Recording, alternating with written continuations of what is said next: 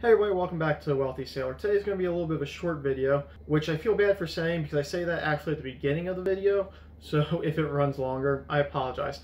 But in planning for the video, I think it's going to be short. So for those of you who don't know what the channel is about, I'm the Wealthy Sailor John, and this is a video about finances, business, stuff like that. And I also go out on tangents every now and then. And sprinkled in the middle of that, I also share with you how I'm doing with my personal financial goals. Okay, so today's video comes to you from inspiration from my dear friend we'll call Fred. No Fun Fred, we'll call him. So No Fun Fred and I were talking today, and he felt the need to point out to me that money does not buy happiness. And I agree with this.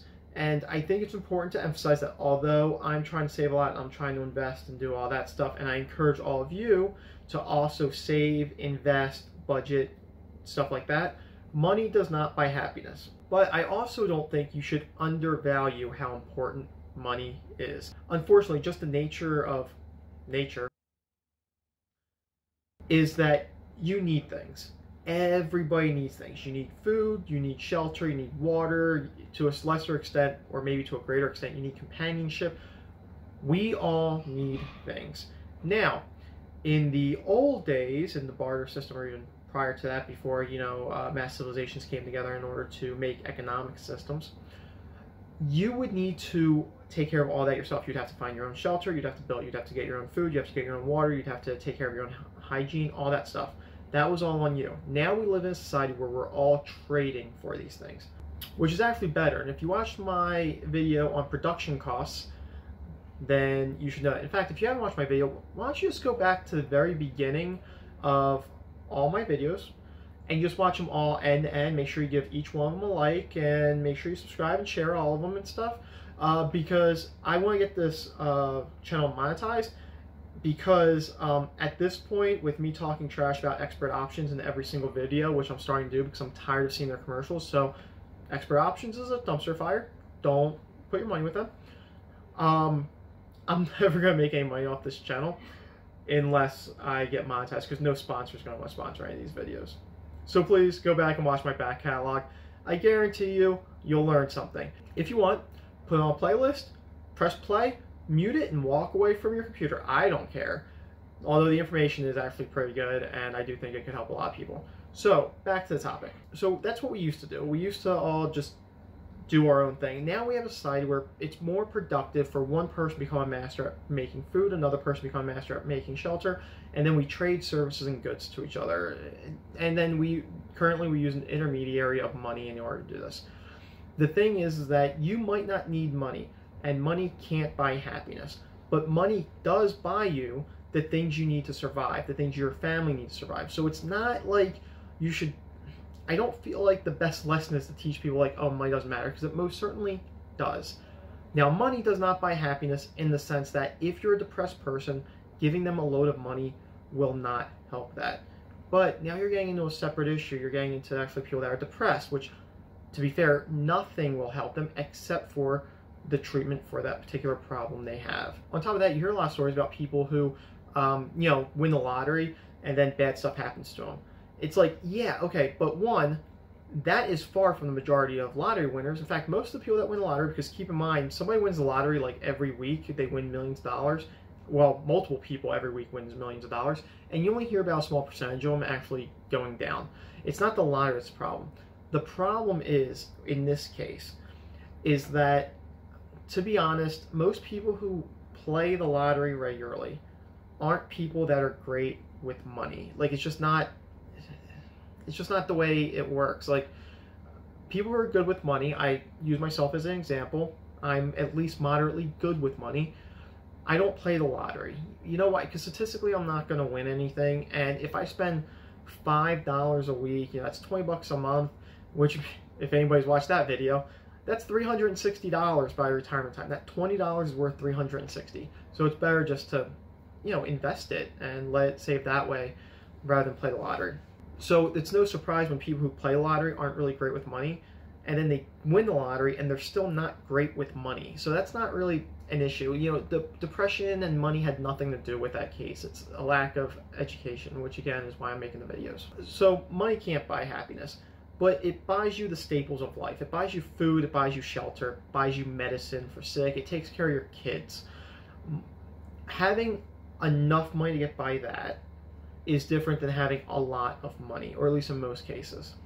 The reason I want a lot of money isn't because I don't want to just get by. I want to make sure that my kids are set up for a while. Like, I'm not saying I want to give them millions of dollars so they're trust fund babies or whatever, but I do want to make sure that if an emergency happens, we have the money to get through it together as a family. Also, I want to make sure my retirement is set up and good, because, I mean, working till the day I die, I guess that could make you happy, but no one else can make me happy. Being 60 and driving around in a jet ski. I mean, I'd probably break a hip, but it sounds fun to me. You know, getting drunk off mojitos on some tropical island, doing donuts in a jet ski sounds kind of awesome. Going parasailing with my fiance sounds kind of awesome. Or what we're actually realistically looking forward to is being able to take a day off work and drive to wherever we want, stay there however we want, and see whatever we want to see. You know, I have never been to any of the U.S. national parks. I think there's like 10 or 12 of them. And I've never been to any of them. I would like to go see national parks. I would like to go see the Grand Canyon.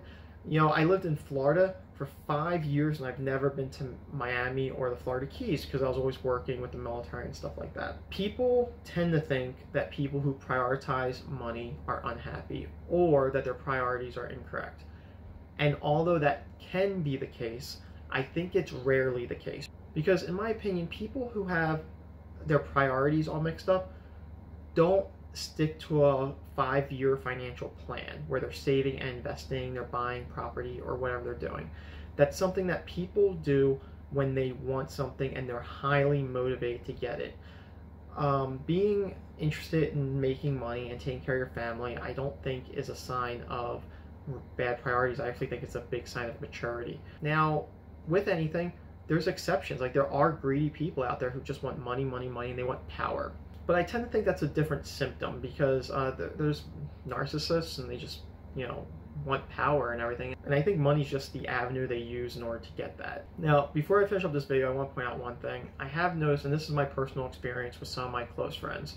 I love all my friends, but I have noticed that some of them have this self-fulfilling prophecy. So in order for me to be happy, it's not just money. Like, I have a very careful life plan that I'm executing, and knowing that I'm setting goals and achieving them makes me happy. Like, that adds joy to me. Every time I go to the gym, when I'm eating well, when I'm sleeping right, when I'm reading the books I want to read, or watching documentaries I want to read, when I'm coming up with my financial plans and I'm executing all these things, even though I'm busy, I enjoy it. Like, I wake up every day, I'm like, you know what, I'm slightly a better person than I was yesterday. Now, money isn't the only factor in there, but it is a factor in a much larger plan. I know some of my friends tend to get into this like spiral where they want to be happy, but they're stressed out about money. They're stressed out about money, which causes them to be less happy. And because this revolving circle, there's other things sprinkled in there. Like, I mean, if you're stressed about money and you're unhappy, then you're probably not gonna eat right. You're probably not gonna sleep right. You're probably not gonna work out regularly or be active. You know, to a lesser extent, these things can actually, you know, be a problem with like family life back home. And even to maybe even a greater extent, these things affect like family. You know, like if you're coming home from work every day and you're angry about work, and at home you're stressed about money, and you know you're depressed in the middle there, like, you're not going to be a very pleasant person for your family to be around, and that's a problem. And the only solution I could think of is start fixing them. Like, you don't have to start with money, but like, start fixing the cycle. Instead of being in this like stagnant, you know, circle like this, start like a slow upward trend. You know, just start. You're still going to be depressed, fine, but do something to start getting yourself up and lifting yourself up. I know that is so much easier said than done. I get that. I'm not trying to tell anybody like, oh yeah. It's like when people are depressed and people are like, oh, why don't you just try to be happy more? It's like, oh, Jesus, I have not thought of, thank you. You just saved my life. I will try to be happy more. God, I wish I would have thought of that, you know, 2 years ago when crippling depression set in. But I do think that it's a small step in the right direction if you can at least start thinking about it. You don't even need to execute anything. Just figure out, this is what I want to do. Well, anyway, guys, thank you for watching my video. I really appreciate it. This video is brought to you by No Fun Fred, and me and him talk a lot, and I have a few notes of different videos I want to make involving No Fun Fred. But yeah, I hope you enjoyed the video because I enjoyed making it. Anyway, guys, thank you for watching, and keep saving.